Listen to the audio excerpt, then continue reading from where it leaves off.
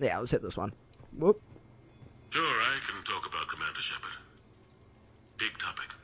There's been a lot written about the Commander, but most of it isn't true. Hey. People are quick to judge. They don't know the whole story. I don't even know the whole story. But I know the man. Worked with him. Fought with him. Trust him with my life. Shepard's had some rough patches. Who of us hasn't? He's been forced to fight a lot of battles alone. God only knows how he got out of some of that. Makes your head spin. Thing is, you never heard a complaint. Never once got, "No, sir, I can't do that." He never hesitated. Few people know what Shepard's been through. I'd like to think I come pretty close. And I worry sometimes he forgets. There's a whole bunch of people who lose sleep over him getting back home. Maybe it doesn't need to be said. Maybe we're too dumb to say it. Soldiers like the Commander are rare. Men like Shepard, even more rare.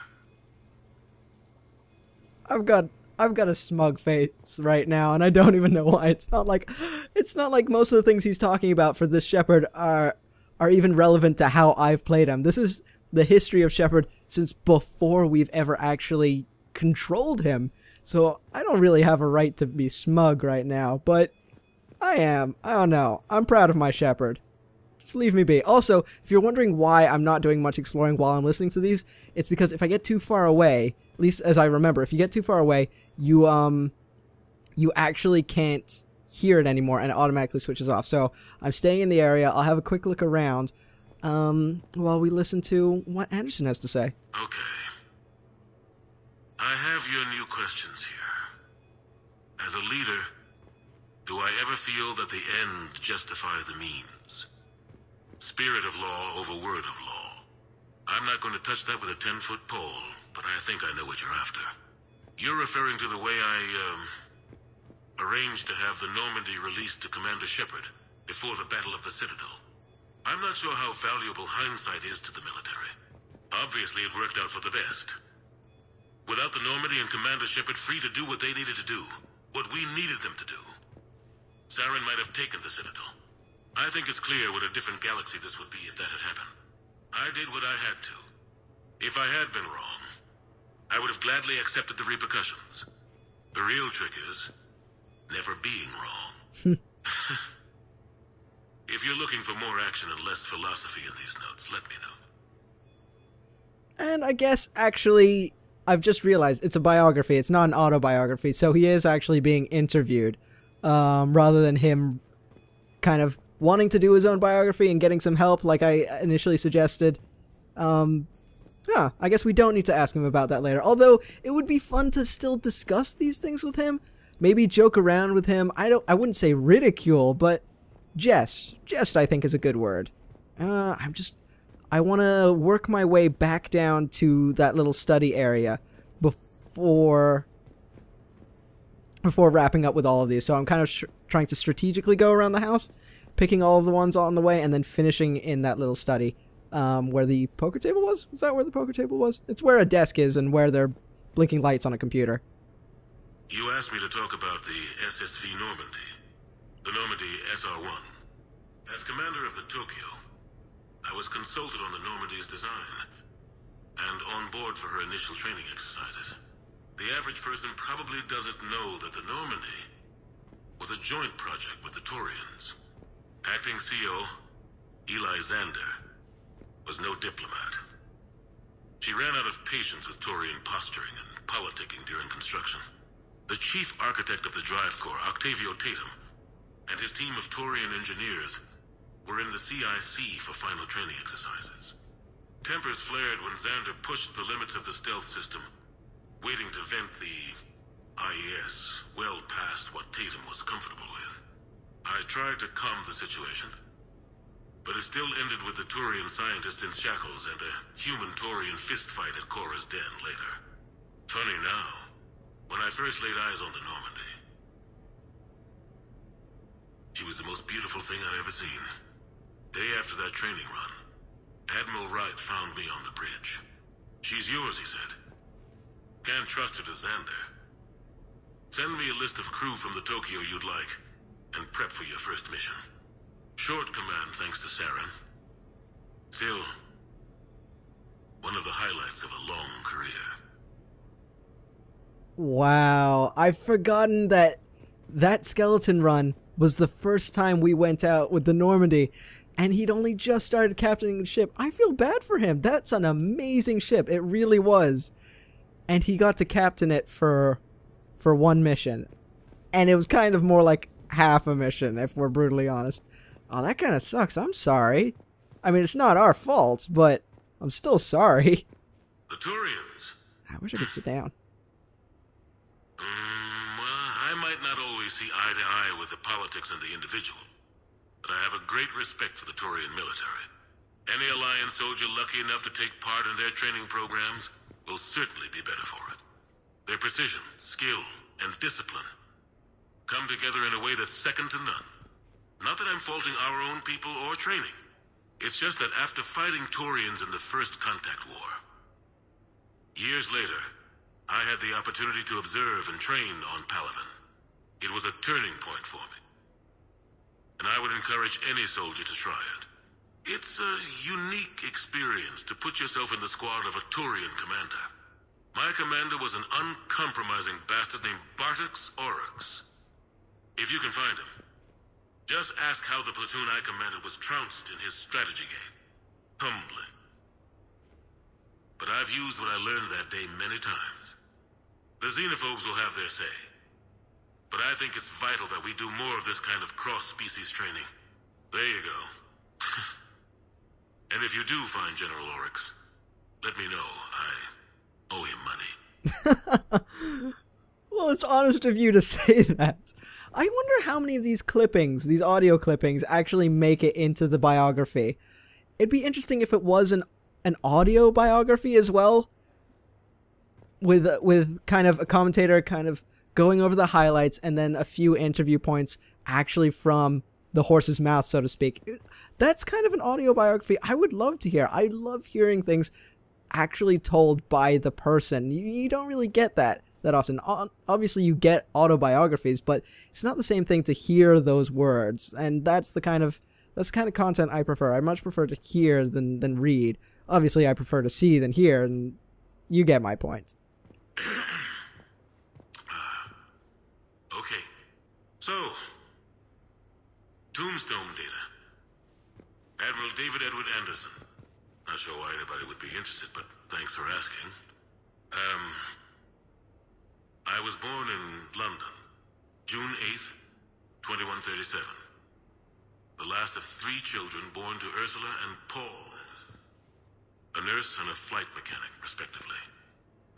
But that's a little dry. And someone's gonna spice this up, right? Never been much for the spotlight. Anyway, where was I? It was a second marriage for my parents. They were almost 50 by the time they had me.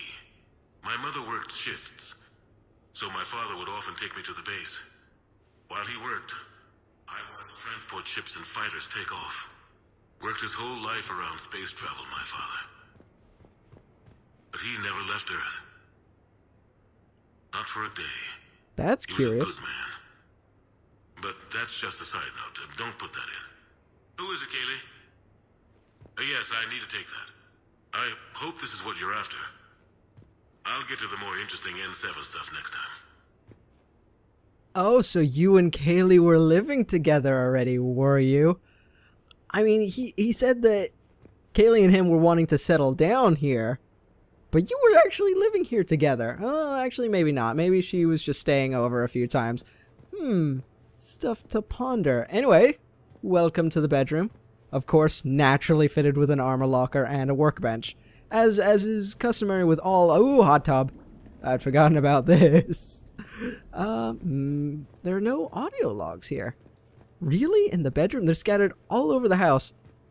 But they're not in the main bedroom. They're in the guest bedroom, not the main bedroom. That doesn't make that much sense. Stereo control. Nah, we're all good. And we've got one final audio log, if I remember correctly. Oh, now that's what we want to see. Right there. Lots of books. Lots and lots of books. I'm not sure how comfortable I am with the books near the fire, but Oh, there it is. There's the last one. No, it's fine. I got a few minutes. First contact war? Yeah. I was there. My first real combat. First for a lot of us. I remember one night early in the war, strapped to my seat as our transport approached the LZ. Everyone was dead silent. Just the sound of breathing. Good men. I trained with all of them. We were always joking and horsing around, but not this time. Just the rattle of the shuttle. And that heavy breathing. Everyone was thinking the same thing. We're off to fight alien invaders. Aliens. Think about that. We all grew up wondering what was out there. If we were alone in the universe. Now we knew. We weren't alone. And we were in trouble. So there we were. About to face an enemy as different and unknown as we could imagine. I knew I had to say something. Keep the men relaxed. So I turned to the soldier beside me, Hendricks, I think, and asked him how his mother was doing. Fine, he said. Why? Because I heard your mama so ugly the Marines thought she was a Turian. Almost shot her. I got a few smiles. Then Hendricks turned to me and said, Hell, Anderson, I heard it was a picture of your mama that started this goddamn war in the first place. Scared the Turians shitless. I had a good laugh at that. And the boys fought great that night. Sometimes that's all it takes. A joke, a pat on the back. Just a little reminder that everything's gonna be okay. Oh, that's fantastic. I love the camaraderie. Also, I mean, of course I don't really enjoy the idea of these guys riding out to war, risking their lives. And of course, I don't enjoy the idea of them killing Turians and Turians killing them, but still, the camaraderie is always nice. I enjoy it. Catalog, that's for changing our home, if we so choose, but we first need to purchase a few things before we can do that. You guys have heard enough talking for now, so let's see if we can get some action going on, right? Dinner at sushi place on me. Hey, Shepard. I got a few things I wanted to go over with you. With the Normandy in dry dock, I figured we could meet up at the Ryusei sushi place down in the wards. I have no idea if I pronounced that correctly. I hear it's the best. Joker! Alright, sounds good to me, Joker. You are paying, right? I'm kidding. I wonder who actually makes the most out of the both of us. Considering all of the predicaments Shepard's gotten himself into, he's, what is he? He's died, so he was no longer in the Alliance for a certain amount of time, and then he was working with Cerberus. I mean, who was earning the most between him and me and Cerberus? I'd say me, most likely, because I'm Shepard, no offense, Joker. And then finally,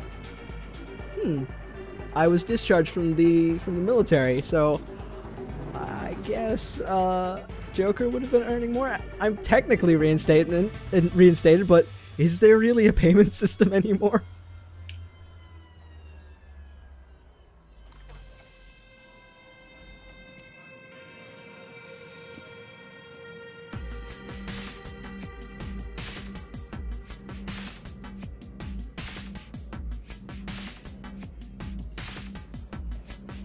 I feel like Shepard should have dressed up a bit. I mean, look at this line. People are dressed up really nice. Commander Shepard. And we're just walking in with a leather jacket. Skipping straight to the front of the line, apparently. I wonder if we can pick up some juicy dialogue or something like that. Some rumors about what's going on in the galaxy. Considering we've been cooped up on the ship the entire time, there are fish in the floor. I need this in my life. I need this in my life. It's a little bit morbid being a sushi place, considering you kind of question which of these fish you're eating, but at the same time, imagine this in an aquarium. Maybe not just an aquarium. I mean, you have those tunnels in a lot of aquariums, and you have places where you can kind of spiral down a giant aquarium, but I'm sorry, I'm just in awe by this. This is really cool, and I just really want one. No dialogue, though. Yeah? Good evening. Would the gentleman care for a drink? Maybe later. I'm meeting a friend. Very interesting. Good. Enjoy your evening. I knew about this place before. A French guy serving drinks at a sushi place. It's all about diversity. It's the future, after all. I wonder if this is one of those sushi fusion places. Also, hang on. This is a sushi bar. Where are the conveyor belts of sushi? I know this is a fancy place, but come on. Sushi bar, conveyor belt, sushi. It needs to happen, guys. All the fancy floors, walls, and ceilings comboed will not make up for the lack of a carousel with sushi on it. Hey, Shepard, not bad, huh? The sushi place is serious. Like, French guy at the door serious. Only had to save the galaxy twice to get a table here. You seen the line outside?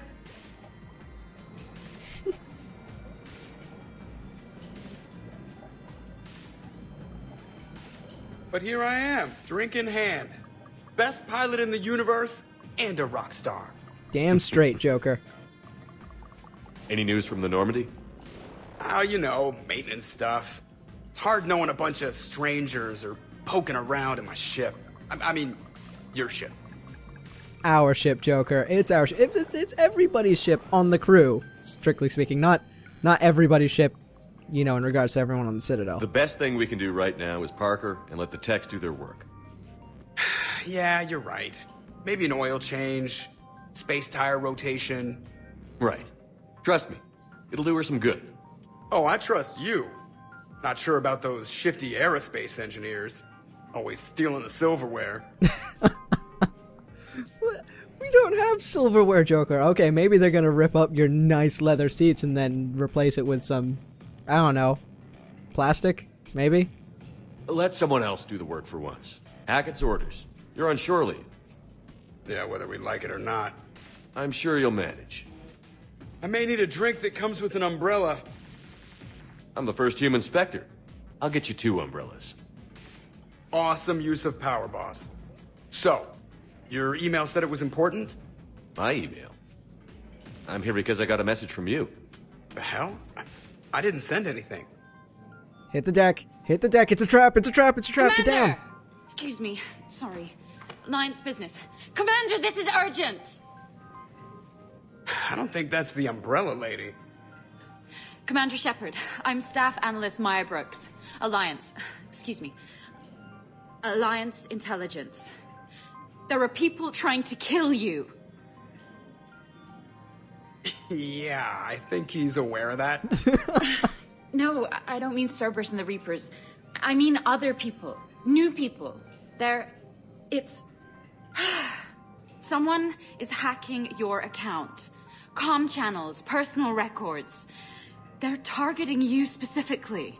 So it is a trap. Targeting me? What do they want? The intel isn't definitive yet.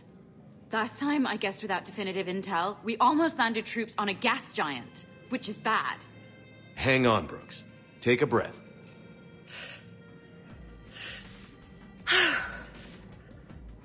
From the top, what do you know?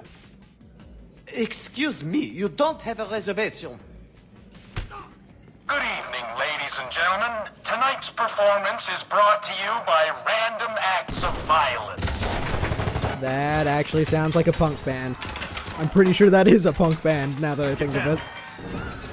Man, I love show business. Spread out, boys. Find me Shepard. Shepard, what are the chances you brought a gun with you? I mean, I know you were coming to dinner, but Stay there. what are the Come. chances? Joker! Ow, my pancreas. Oh, I forgot he was fragile. Hey! Damn it! Got one, sir. Find the crew. I'm going after her. Find the crew, got it.